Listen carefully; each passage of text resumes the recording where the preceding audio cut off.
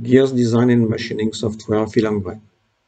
A link is given to get the software in the video description. The first aim of this software is to design many types of gears. This part of the software is free and you can get from it STL files for 3D printing. All the gears of this differential have been printed from the software STL files. The second aim of the software is to machine the design gears on 5-axis CNC with plane cutters and mills or disc-type cutters. This is much interesting for machining small batches of big module gears with a low tooling cost.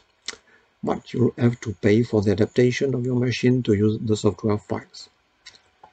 The following gears can be designed by the software: spur cylindrical gears, external and internal; helical cylindrical gears, external and internal; herringbone gears, external and internal; spur bevel gears, external and internal; helical bevel gears, external and internal; spiral bevel gears, external and internal; throated wheel worm gears; cross-axis helical gears, external and internal; non-uniform gears, external and internal; barrel-shaped pinions, and involute splines. The tooth shape refinements are, of course, the profile shifting to remove the undercut or optimize the teeth sliding conditions; topping for tooth head rounding; protuberance for teeth roughing before heat treatment and grinding; crowning or thickness modification to center the teeth contact for taking in account the shafts and case bending.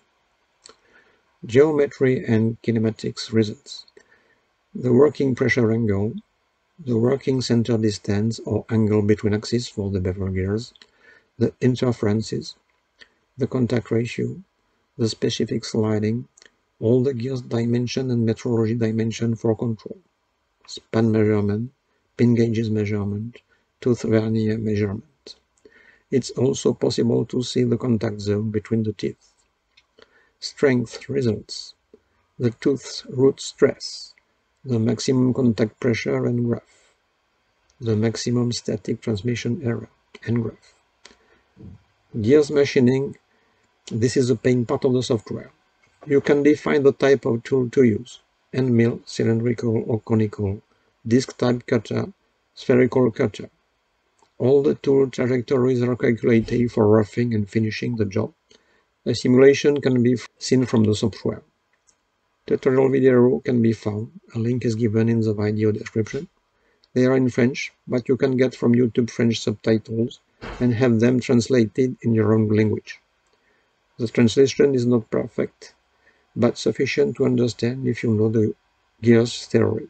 Thank you for watching.